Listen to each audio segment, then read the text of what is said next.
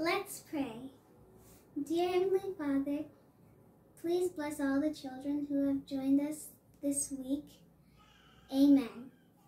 Hello, boys and girls. Okay, so today the story will be taken from 2 Kings chapter 5, verses 1 to 27. And it goes, Now Naaman, commander of the army, and the king of Syria, was a great honorable man in the eyes of his master, because by him the Lord had given victory to Syria. He was also a mighty man of valor, but a leper. And the Syrians had gone out on raids and had brought back captives a young girl from the land of Israel. She waited on Naaman's wife. Then she said to her mistress, If only my master were with the prophet who is in Samaria, for he would heal him of his leprosy. And Naaman went in and told his master, saying, Thus and thus says the girl who is from the land of Israel. Then the king of Syria said, Go now, and I will send a letter to the king of Israel. So he departed and took with him 10 talents of silver, 6,000 shekels of gold, and 10 changes of clothes.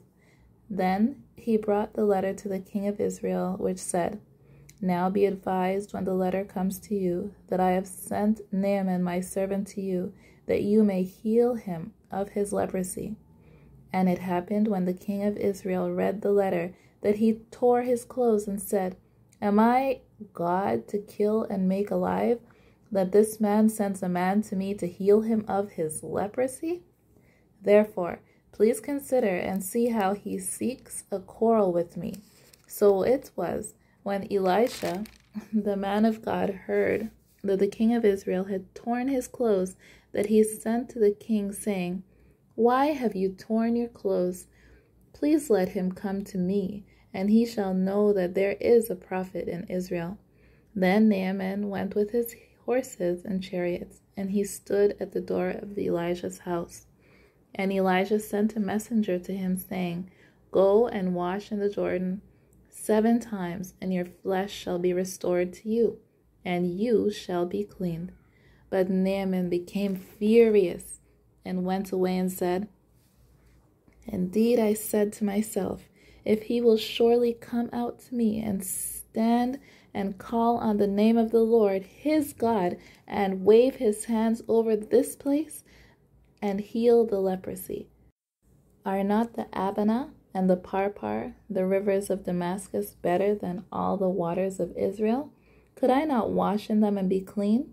So he turned and went away in a rage.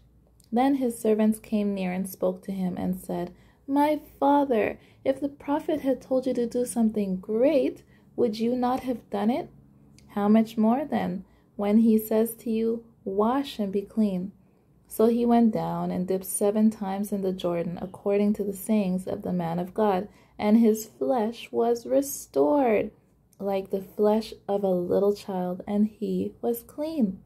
And he returned to the man of God, he and all his aides, and he came and stood before him, and he said, Indeed, now I know that there is no God in all the earth except in Israel.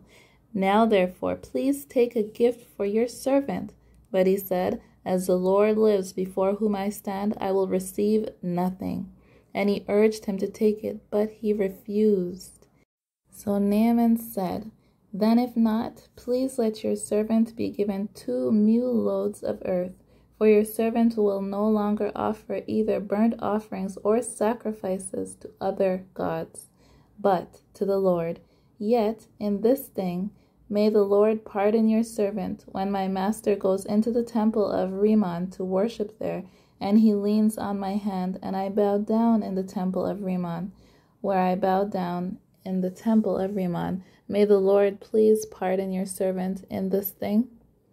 Then he said to him, Go in peace. So he departed from him a short distance. But Gehazi, the servant of Elijah, the man of God, said, Look, my master has spared Naaman, Syrian, while not receiving from his hands what he bought. But as the Lord lives, I will return after him and take something from him. So Gehazi pursued Naaman. When Naaman saw him running after him, he got down from the chariot to meet him and said, "Is all well?" And he said, "All is well. My master has sent me, saying, Indeed, just now 2 young men of the sons of the prophets have come to me from the mountains of Ephraim. Please give them a talent of silver and 2 changes of garment." So Naaman said, "Please take 2 talents." And he urged him, and bound 2 talents of silver to 2 bags with 2 changes of garments, and handed them to 2 of his servants, and they carried them on ahead of him. When he came to the citadel, he took them from their hands and stored them away in the house. Then he let them go, and they departed. Now he went in and stood before his master. Elisha said to him, "Where did you go, Gehazi?" And he said, "Your servant did not go anywhere." Then he said to him, "Did not my heart go with you when the man turned back from his chariot to meet with you? Is it time to receive money and to receive clothing? Olive groves and vineyards, sheep and oxen, male and female servants? Therefore, the leprosy of Naaman shall cling to you and your descendants forever." And he went out from his presence leprous, as white as snow. You see, boys and girls, Naaman did exactly what Elijah said to do. And Elijah knew not to take any gifts from Naaman, because it wasn't Elijah who cured Naaman, it was God. All Naaman had to do was listen to what God had instructed Elijah to tell Naaman to do. So that is the reason why Elijah did not take the gifts from Naaman. And likewise, when we do something, let's give God all the praise. Let's not take praise for ourselves. To God be the glory. Great things he has done in your life and in mine. The very fact that we're alive and we're breathing is a moment that we can say, "Thank you, Jesus, for taking care of us all of our days." And just like the rain comes, the hail came, but now as I'm looking at it, the sun is coming back out. Amen? Trust God with all your heart. Jesus loves me, this I know, for the Bible tells me so. Little ones to him belong.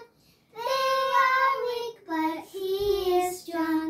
Yes, Jesus loves me. Yes, Jesus loves me. Yes, Jesus loves me. The Bible tells me so. Jesus loves me, he who died, heaven's gate to open wide. He will wash away my sin.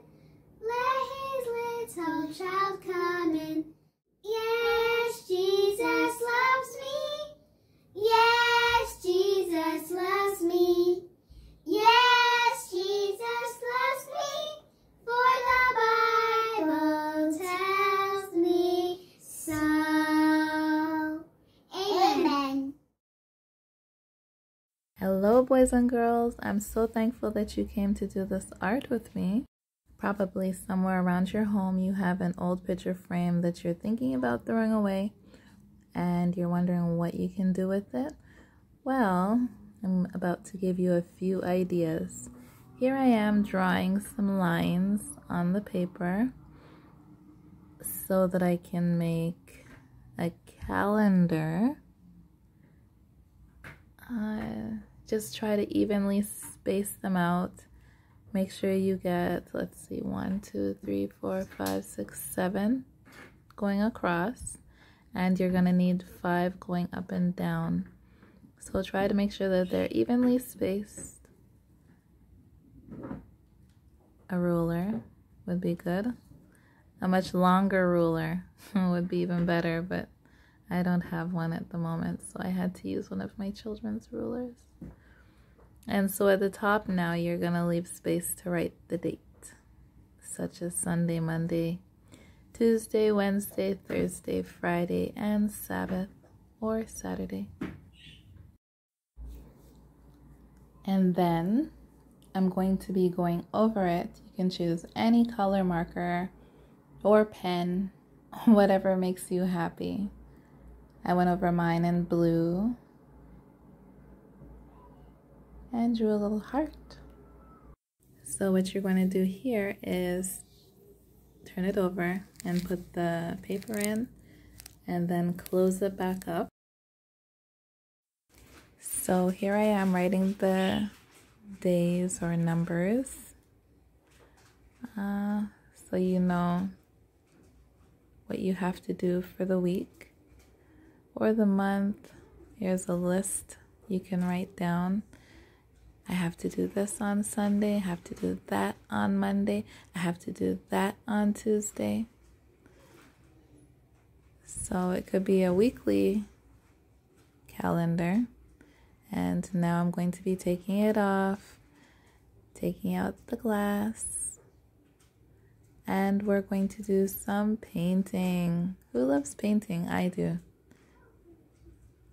So we're just gonna add some blues. Again, you can add any color that makes you happy. I love these colors. I think that they're so beautiful, and you're just gonna dab it. Use the brush and just dab it on, and you can even add more colors as you go on, and you see the beautiful pattern that you've made. I enjoy the colors. Should have added some more dark blue, but I guess I can make another one another time. And yeah, you can just do whatever you want. Just dab it on, let it dry, layer it if you'd like. And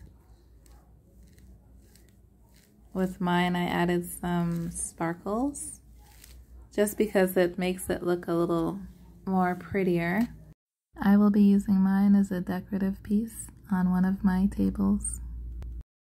You can choose to leave it white, the paper inside. I chose to make mine black, and I'm just gonna paint this paper. I'm trying so hard not to paint the blue paper underneath. It's very difficult. It's black, so it's gonna catch on everything. So I just had to add. If you have like a colored paper that you like at home, instead of painting, I didn't have any black paper. So that's the reason why I had to paint mine.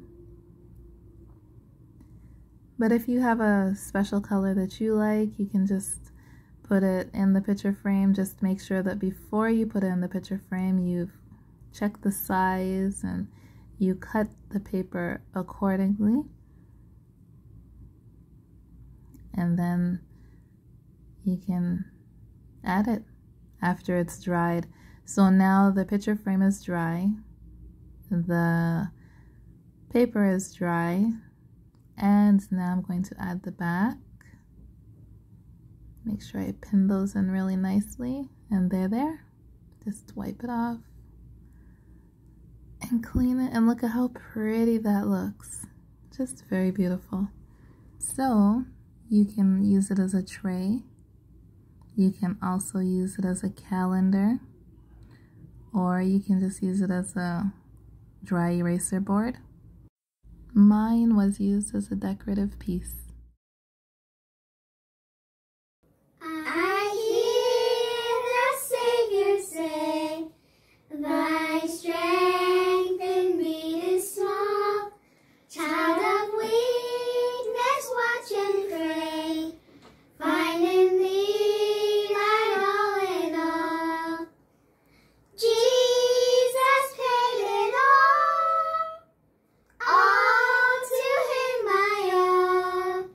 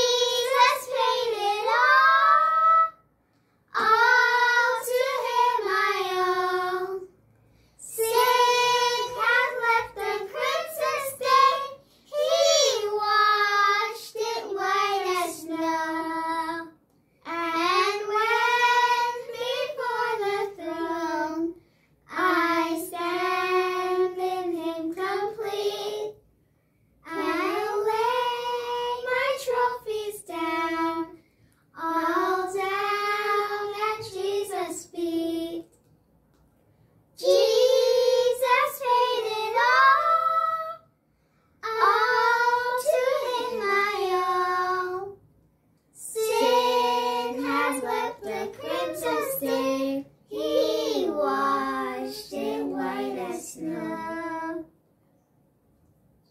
Amen. 1 Corinthians 13 verse 4 to 8. Love. The Bible says, love suffers long and is kind. Love does not envy.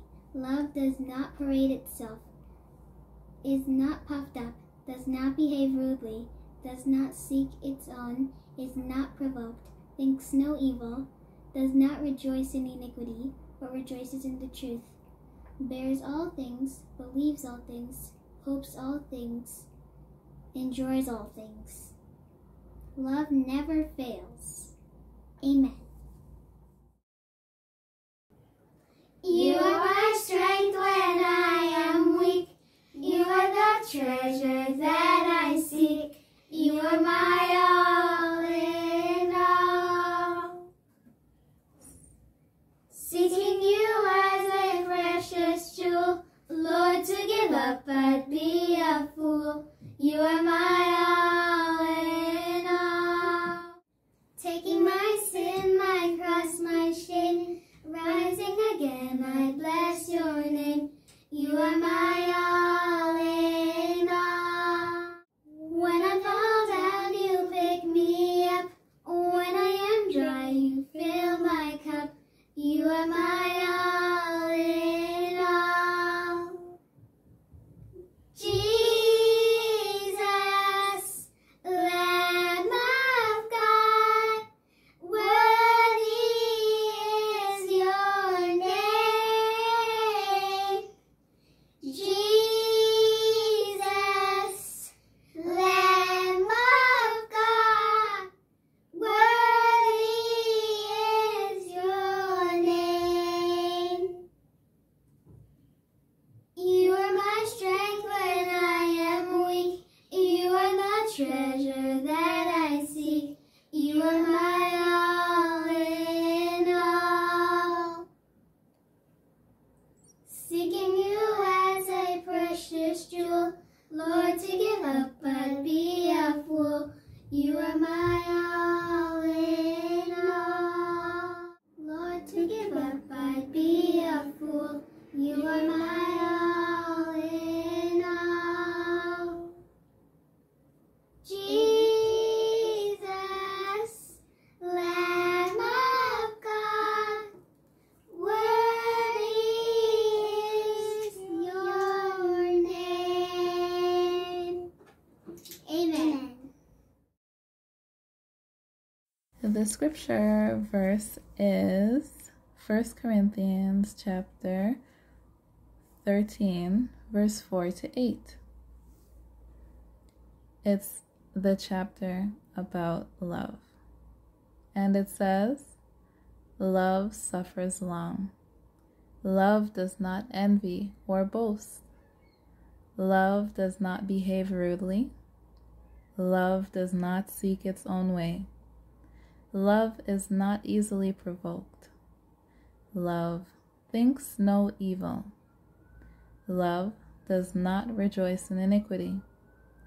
Love rejoices in the truth. Love bears all things.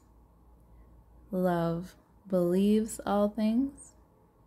Love never fails. Father, Son, and Holy Spirit are the greatest examples of love.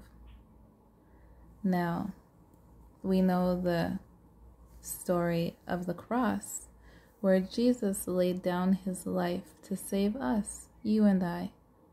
The Bible says in John 15, verse 3, greater love has no one than this, that a man lay down his life for his friends. Well, Jesus did the ultimate gift for us, the ultimate sacrifice. Before we were born, he loved us, and he laid down his life for us and calls us friends and brothers and sisters. All right, let's repeat. Love suffers long. It does not envy or boast. It does not behave rudely. It does not seek its own way. It is not easily provoked. It thinks no evil. It does not rejoice in iniquity, but rejoices in the truth. Love bears all things, believes all things, endures all things. Love never fails. 1 Corinthians chapter 13, verses 4 to 8. I want to say Happy Father's Day to all the fathers who have joined us this week. Let us pray. Dear Heavenly Father,